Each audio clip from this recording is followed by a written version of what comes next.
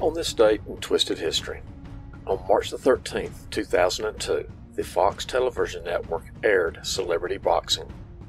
18 years later, Twisted History proposed that Fox air presidential boxing and have Donald Trump and Joe Biden get in the ring and throw some punches.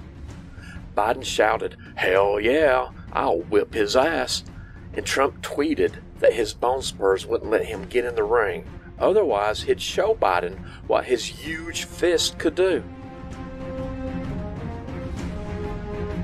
You finished watching the video. That means you've leveled up.